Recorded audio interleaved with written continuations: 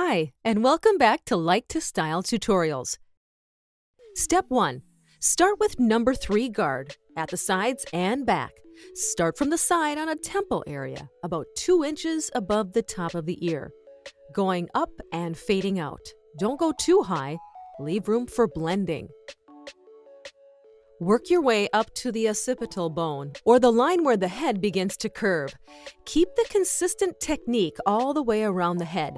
Always go against the natural direction of the hair growth, as this will produce a nice, clean, precise cut. Don't forget to keep the hair dry, as wet hair is nearly impossible to cut properly with clippers. When you reach the other side of the head, remember to keep the same height, about 2 inches above the top of the ear. Step 2. Change your guard to the number 2. To get a smooth fade, you will switch to the shorter guards as you move down.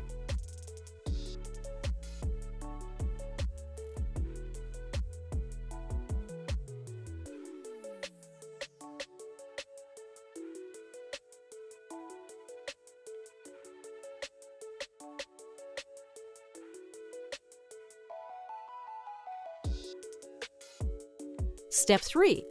Same again, working lower than previously, blending with the number 1 clipper attachment, slowly going up and fading out, creating gradual haircut.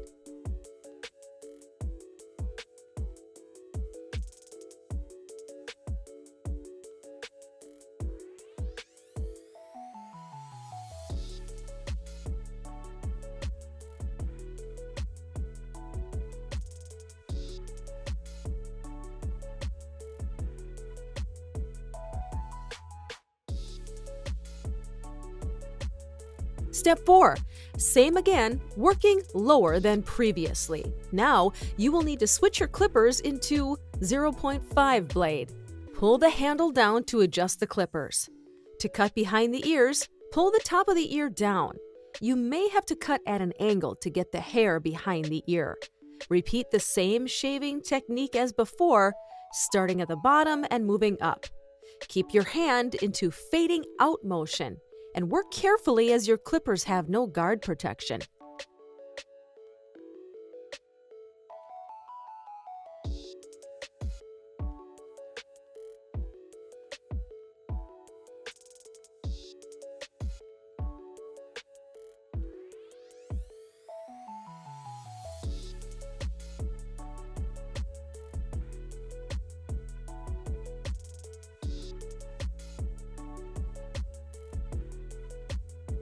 Step 5.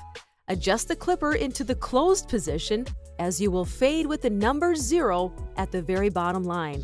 The hair should gradually get shorter as it gets closer to the base of the skull.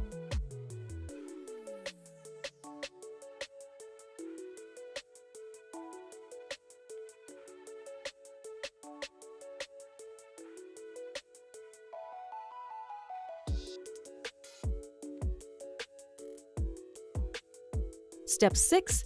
Blend the top into the sides. There are different ways to do this, but today I will show you the clipper over comb technique. Start with your comb slightly below the blend line, pointing the comb directly upwards. The hair protruding from the comb will act as a guide for the desired length. Comb upwards till the shorter clipped hair disappears behind the comb. Then, tilt the comb away from the head. Hold your comb still and cut the excess longer hair.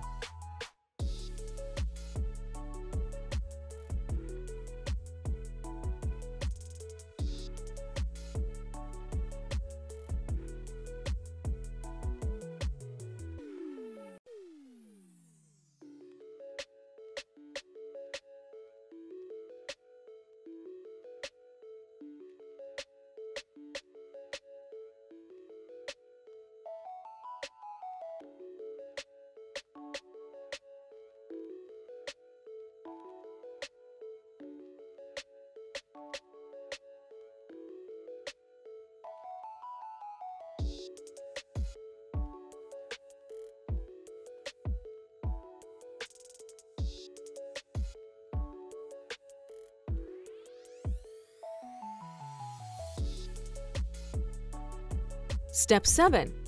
cut the top section. I'm going to use scissors for the top section, so make sure to wet the hair as that will make it much easier to cut. First, you need to cut a guideline. It's an imaginary line from the forehead to the crown, the center of the head. The length you create here will determine the way you approach the rest of the haircut. Cut the hair to the length you want between your index and middle fingers, following the natural head shape and moving towards crown area, leaving the hair a little bit longer around the crown. Your guideline is now done.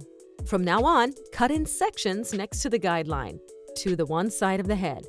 When starting a new section, always take a little bit of hair from the previously cut section, as you can see here. This is how you will know the length to cut into the new section.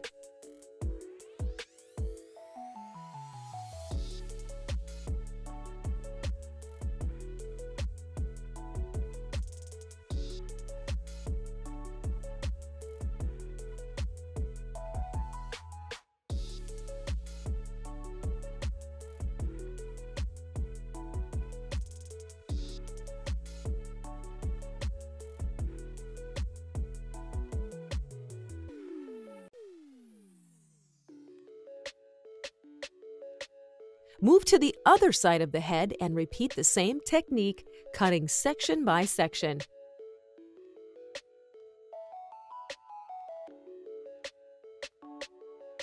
Make sure to keep the hair wet when using scissors, as it will make more easier to cut.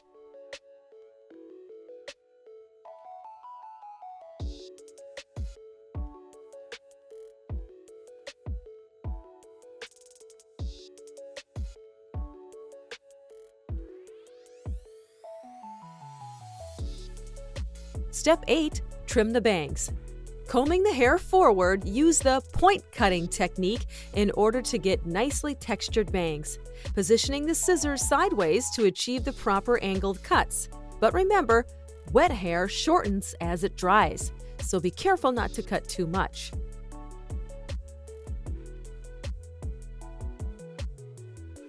Step 9. Styling and finishing. Firstly, be sure to comb out all loose hair and trimmings. Dry the hair thoroughly with a hairdryer. If you don't have a hairdryer, use a towel. Finish the look by using your preferred hairstyling product. Thank you so much for watching. I hope you enjoyed this haircut tutorial and maybe learned something new. Make sure to leave any questions in the comments below and give this video a big thumbs up if you found it helpful. Remember to subscribe and click the notifications bell to be notified when I post new content. Thanks for watching. Join us again for more tutorials.